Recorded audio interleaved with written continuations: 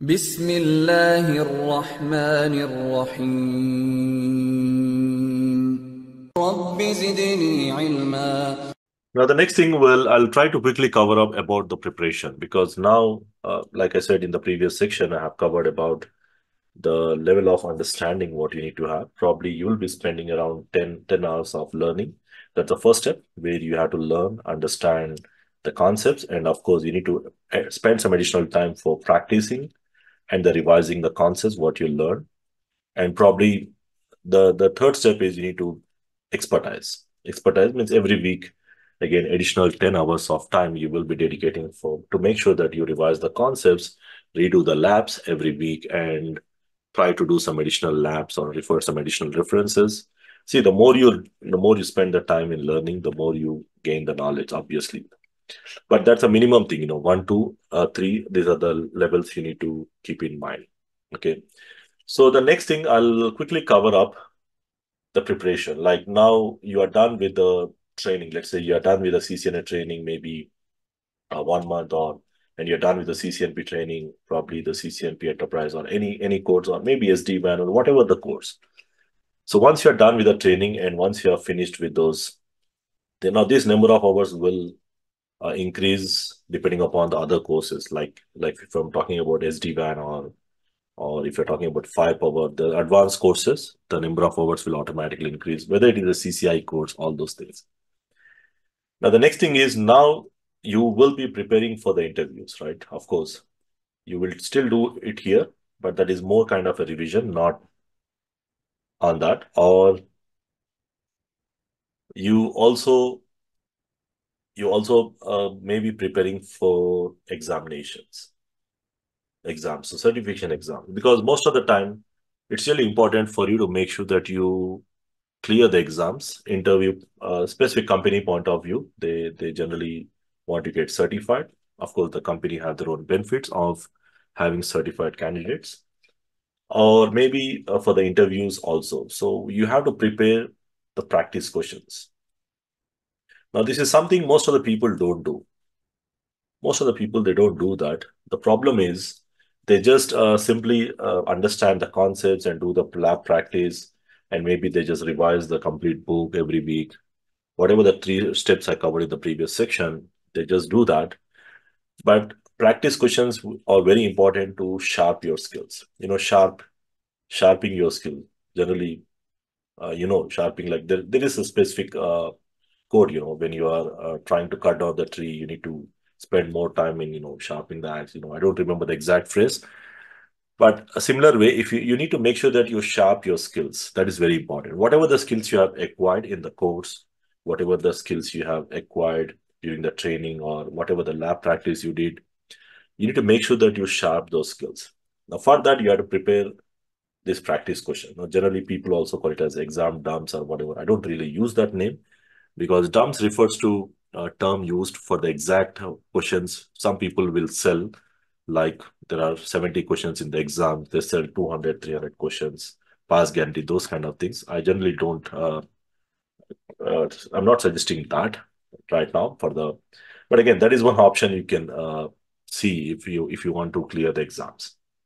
But again, these practice questions are typically topic wise questions. If you see my CCNA, I have already covered those questions in the playlist. Let me show you that. There are some topics-wise questions which will take you to the expertise level. Now, there are specific websites you can refer to. For the CCNA level, there is a specific website called 9duty.com. So this is the website which you can refer to. Now, you can also take a membership if you want to see the complete questions. Now, in this, you will have the questions based on topic wise. You can simply go to the specific website and you can see, let's say, if you want to do some kind of IPv6 tutorial, then you can see what is IPv6 and then, all these things. Even you'll find if you take an account, again, if you just take an account, let's say a premium membership. Now, basically, this premium membership will include multiple other things like all the tutorial knowledge. Like if you see the section example, you can see specific things, something like this, more in detail. Of course, this is basically covers everything, and even you will see there are plenty of people around the world connected that will help you. So basically, like scenario-based questions. Now, see, scenario-based questions are very important for you to expertise because most of the time when you face interviews, they will be testing you based on the scenario. Because when you do the training, the thing is, the training is simply straightforward. Whatever the training you do, whether I'm teaching or someone else is teaching, training labs, these are more simple and straightforward. So the main reason behind it is to make sure that you understand the concepts. We don't complex, we don't merge the things. We don't, of course, I do that in the mock labs. If you check the mock lab sections where I did, but the scenario-based questions will definitely help you to expertise.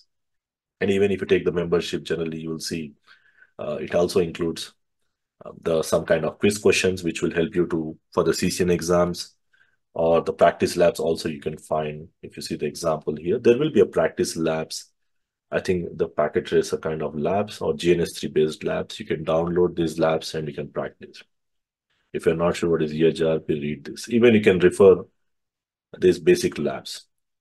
Of course, majority of these labs anyway we did in our training section as well. But just for your understanding, I'm just quickly showing you.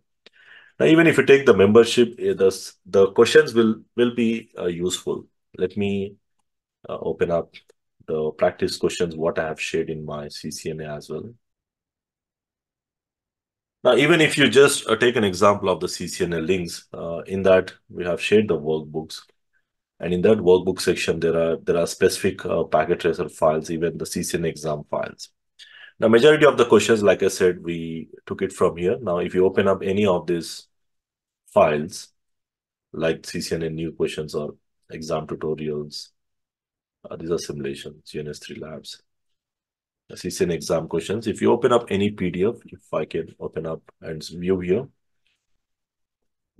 you'll see majority of the questions like extracted from there only.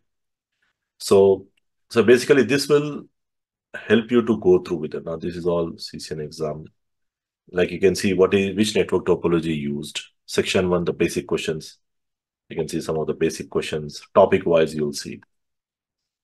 Now, majority of the time, we don't really go with these things. We just stop. Like if you take the simple example here, this one. Now, this question says how many broadcast domains? I think what is the question here?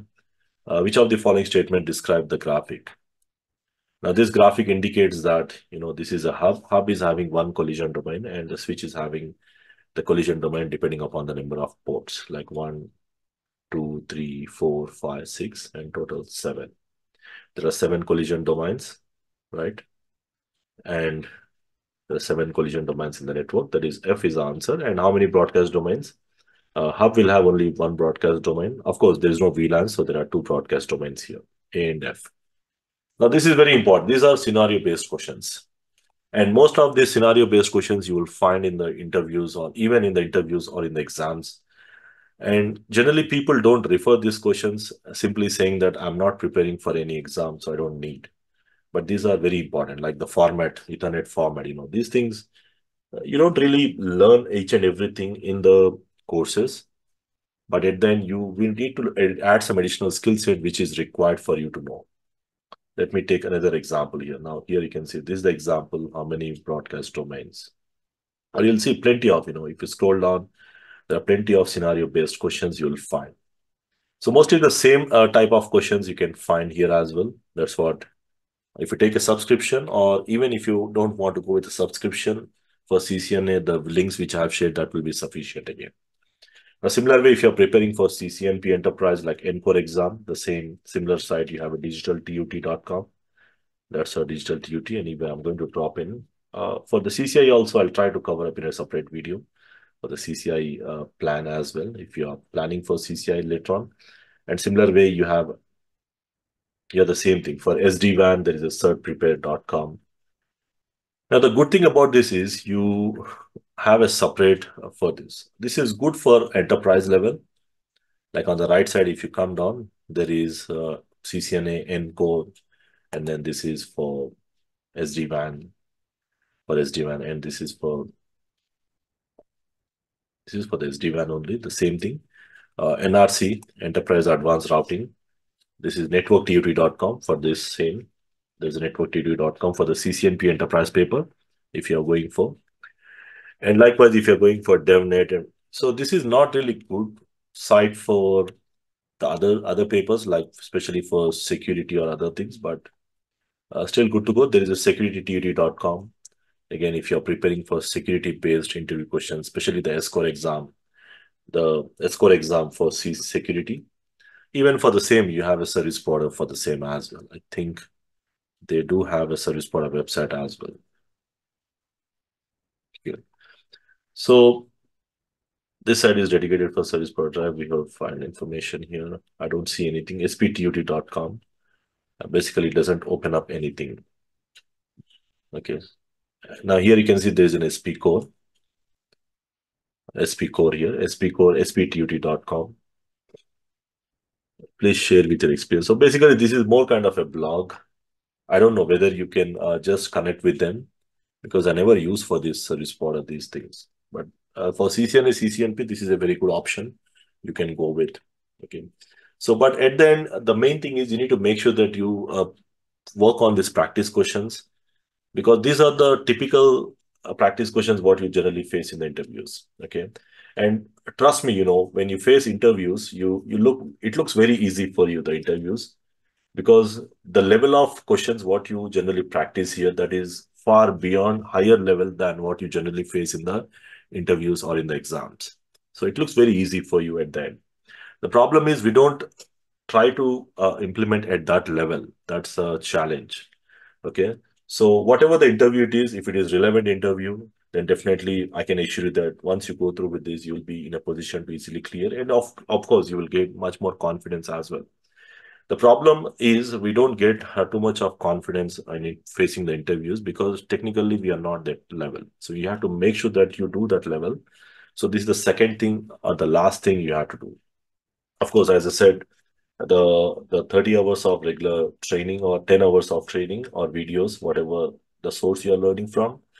And of course, the revise and practice, keep on practicing. And of course, the revise, weekly revision kind of thing of all the topics or the module or a big module. Let's say you completed the routing or OSPF. You have to make sure that you revise the complete OSPF or routing or switching, whatever the topic you have completed, topic revision. So this is a minimum. And the fourth step is this one. The fourth step is the final thing. This is more kind of a sharpening your skills, whatever you have acquired. CCNA, CCNP level. Of course, for the CCI level, the plan is a little bit different. Of course, you have to spend more time on the labs and all.